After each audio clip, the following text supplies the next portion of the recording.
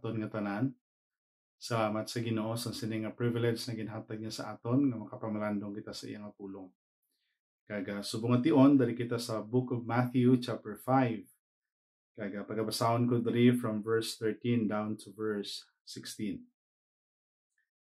Ye are the salt of the earth, but if ye the salt have lost his savour, wherewith shall it be salted? It is thenceforth good for nothing, but to be cast out and to be trodden under foot of men. Ye are the light of the world. A city that is set on a hill cannot be hid. Neither do men light a candle and put it under a bushel, but on a candlestick, and it giveth light unto all that are in the house. Let your light so shine before men that they may see your good works and glorify your Father, which is in heaven. May the Lord bless the reading of His Word. Isa diri sa mga pagpanghangkat sa Ginoo sa aton sa sini nga pulong niya, considering that we are all Christians, we are all children of God, we called it a church. Kaga may mga butang nga makita naton diri that very important sa mga verses nga ginhatag sa Ginoo. Kaga ini nga mga words would give us more encouragement and of course drive to continue and to follow sa kaubuton sa Ginoo. You know, sometimes ang aton nga pangamuyo, Lord, kabay pa nga magamit tuman ko. Tungod nga may mga butang nga luy ko himuon pero may kulang gid sa akon. You know, sometimes ang aton nga ang nagahinder sa aton among pagtulok naton sa aton lang kaugalingon. Talking about weaknesses and limitations. Di kun amula na ang tuloko naton, mabudlay para sa aton nga mag-move on, mabudlay para sa aton nga padayon sa pagpagamit sa Ginoo. Knowing wala sang bisan isa sa aton nga takos sa paghimo sini. Pero salamat sa Ginoo for these verses that would give us this drive to follow the Lord. Pila ka mga words ang luyag niya nga gusto nga maintindihan naton. These are very important words, 3 important words I mean. Kag una-una gid makita naton ri ang word nga you. Kaga naga-emphasize ini about a person. In other words, ikaw, ako, bahin sini sang sini nga pulong. Kag ang ini nga paghambal sa pulong sa Ginoo, may ara siya sang dako nga pagpanghangkat sa akon kag sa imo. But sing ganon, ginbutang niya sa aton abaga ang ini nga dako nga butang sa pag-alagad. Busin ganon, wala sang pangduwa-duwa, ikaw kag ako gintawag sang Ginoo sa pag-alagdan. Kaga amo ni nga pagtawag sa aton nga very special, knowing the one who called us is not an ordinary person like us. But then the one who called us is our great God. Kaga amo na nga gisaga ka-amaze kita bla. Ginpangamuyo tala nga tani gamiton man ta sa Ginoo, but then the Lord already called us. Number 3, you. Sa diri nga mga verses in 13 and 14 ing gamit ri ang word nga ye, but it speaks about you and me. So wala sang pangduwa-duwa, wala sang question kung sinong gamiton sa Ginoo, ikaw kag ako. Kung nagapati ikaw kag consider mo sa imong hugalingon nga ikaw anak sang Dios, ikaw gamiton sa Ginoo. You are part of this word you. And then the second thing nga makita naton, the second word I mean, is the word are. In other words, wala ini nagahambal sa ikaw ka ako lang, but then talking about all the Christians. Ang tanan nga mga tao nga nakakilala sa Ginoo, may kaangtanan sa Ginoo, nagbaton sa Ginoo, is part of this calling. Kanami nga makita nga isa ka grupo sa mga Kristiyano nag-iisa sa pagsunod ug pag-alagad sa Ginoo. Kag gina-encouragement sa iban nga kung sila may mga kaluyahon man kag may mga ginabatsyag man nga huya-huya ayhan sa paghimo sa mulaton sa Ginoo, but then the group would encourage everyone to do the very special task from God for His glory and honor. Butsing ganon, wala sang rason diri nga ikaw ga ako maga-self-pity nga daw wala gikitaya na tagaan sang chance.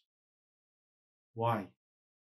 Maybe sa iban nga mga bagay, institution, iban dara nga mga ginahandom naton na group nga pag-opda naton, maybe wala kita na pilian.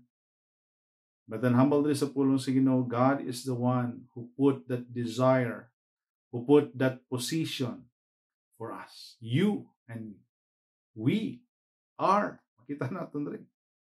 Kagang ang isa pagit ka word, the third word nga makita naton diri nga may ara sa nga strongly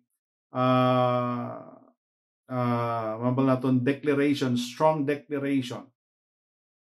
Amo ang word nga the. So, imo ba lang nga makita diri sa duha ka verses in verse 13 and 14, una-una, you are the salt. And then in 14, you are the light.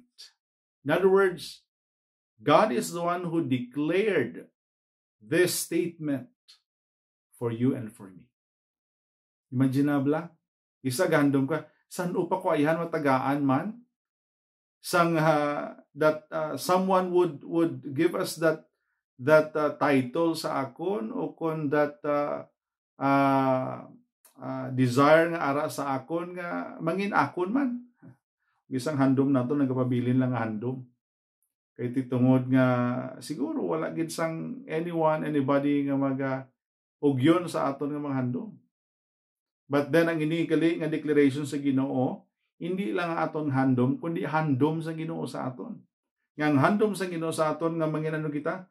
Mangin asin kag mangin suga sang sininga kalibutan. So these are three important words nga makita naton diri. Kag ang ini nga tatlo ka mga importante nga mga pulong would give us this encouragement sa pag-embrace ang responsibilities ng Ginoo, knowing that we are living in truth sa kamatuoran. You know, sometimes people would use this word truth because maybe may mga gusto lang sila mabalaan, kay gusto lang sila ma-prove sila hugalingon. But then, hindi na naton kinanglan i-prove sa aton hugalingon, but we have to prove it first sa Ginoo. If you are living in the truth, hambal di sa pulong sa Ginoo, dapat makita gid, tag-embrace mo gid that you are the salt of the earth. You know, ang pinaka-special nga bahin sang asin, amo ang pagbulig nga ma-stop ang isa ka butang nga ma-decay, nga makuba. Pwede nga ara siya sa karne nga butang, gulay, o kun pagkaon. Kaga, of course, amo ni ka importante ang ginatawag nga asin, hindi lang siya pampalasa, kundi isa ini sa mga dako nga bahin niya amo ang pag-stop, pagbulig nga hindi ma-decay ang isa ka pagkaon, no? Kaga ang bahin sini sa aton mga Kristohanon nga mangin asin kita to stop o kun sa paghaganhagan. Kabalo man kita nga ang kalibutan is about to be destroyed. Ang kalibutan nagalala na gid. So imo naton dapat aton nga ipakita, i-perform naton, i-apply naton being the salt of the earth. Di ang asin kung ibutang mo lang siya dala lang sa tumbler, sa container, kag hindi mo siya ibutang sa isa ka bagay, isa ka karne nga about to decay, so hindi siya mangin useful. Wala siya sang pulos. Bisan kabalo man kita nga very effective ang ina nga asin. So the same sa aton.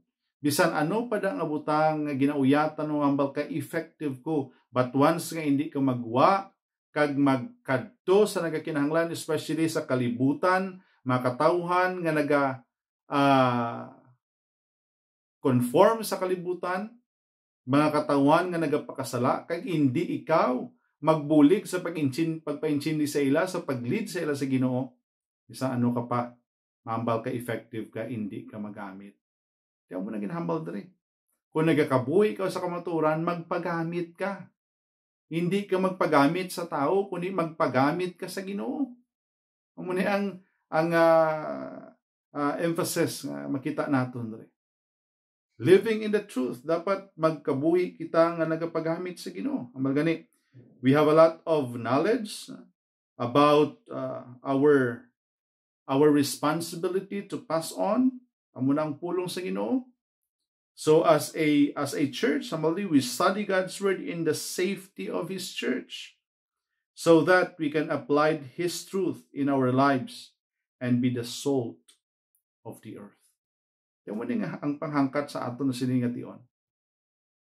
Gwa kita, lakat kita, magpanugiron kita sa pulong sa Ginoo to stop people doing sin, to stop people compromising against the will of God,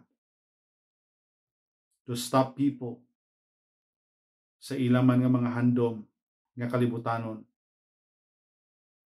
Buligan naton sila nga makakilala sa Ginoo. And then the last thing nga makita naton dre nga ang aton nga pagkabuhi nga matuod nagakabuhi nga isa ka suga sa sini nga kalibutan. Hambal sa pulong sa Ginoo, ye are the light of the world, a city that is set on an hill cannot be hid. Neither do men light a candle and put it under a bushel, but on a candlestick, and it giveth light unto all that are in the house. Kita naton rin ang duwa ka purpose kung aton ini i-embrace. You know, it is a great declaration. Nambal naton kagina. Naging declare kita sa Ginoo as being a light and a salt. Let your light so shine before men. First, that they may see your good works in your influence to others. That people nga wala pa nakikilala sa Ginoo ma-encourage sa pagsunod kapag alagad sa Ginoo. And of course, ang una gidre is to glorify our Father. Ang aton handom nagakilala man gid kita bala nga kita mga Kristohano. Hindi naton pagpabayaan ang aton nga mga responsibility nga ginhatag sa Ginoo sa aton. Ano ayhan ikaw nga suga subong? Ano kita nga suga subong? Bisan gamay ka lang nga suga, but then trying your best, following the Lord as being a light of the world, bringing the gospel, bringing the word of God in your life. Pwede ka gid makasuga sa bilog nga sila. Pero kung aton gani nga suga, gapiraw-piraw na, and then Doane naman kita sang handom pa, because ang nag-control sa aton is pain, ang nag-control sa aton is all of the negative or ambal naton padiyot sang kaaway. Hindi kita mangin galamiton sang Ginoo. Ang aton pangamuyo, as long as we live, considering that we are all children of God, we are a church. Let us continue to embrace the blessings of God. Nga kung may ara pa kita nga tan-awon sa sila nga bugay sa Ginoo, we are privileged knowing that He is the one who declared us being the light and the salt of the earth. Yang aton nga uyatan diri, ikaw bala suga, ikaw bala asin sa kalibutan, anong imo function subong? Kabay pa. Nga tanan kita, nagapati kita nga sumulunod sa Ginoo. Let us embrace this responsibility, this task, as long as we live, for His honor and glory. Abyan, kung wala ka pa nakilala sa Ginoo, hindi pa ikaw mangin kalamiton sa Ginoo, being the light and the salt of this earth. Maybe, ara ka sa kaimtangan nga nagahandom ka man nga mangin dako ikaw nga influence sa iban. Pwede gid. Kung imo itugyan ang kabuhi mo sa Ginoo, kilalahon mo siya, batunon mo siya nga imo Diyos sa personal nga manluluwas. Kag sa gihapon ang Ginoo magapuyo sa imo, ang Ginoo magapulig sa imo, nga magkabuhi sang matarong, kag maging galamiton sa Ginoo. Sa iban man ng mga tauhan nga wala pa nakilala sa Ginoo. Sa aton nga mga naga-consider that we are already Christians, aton iniuyatan as long as we live. Let us pray. Father, we thank you for your word. We thank you for this encouragement. Salamat Ginoo that despite of weaknesses and limitations nga may ara kami. But nakita namon diri Ginoo that indeed you love us so much. Hindi lang nga gitagaan mo kami sa kaluwasan, kabuhi nga wala sa katapusan, kundi kami Ginoo gitagaan mo bisang chance nga maging kalamiton mo. Not only for a simple kind of task, but for the special task, knowing Lord nga ini Ginoo himuon namon para sa imo. Kamita kami Ginoo, buligi kami nga mapanindugan namon ini Ginoo. Nagakabuhi sa matuod sa matarong as being the light and the salt of this earth. Salamat sa imo pulong. In Jesus' name I pray. Amen.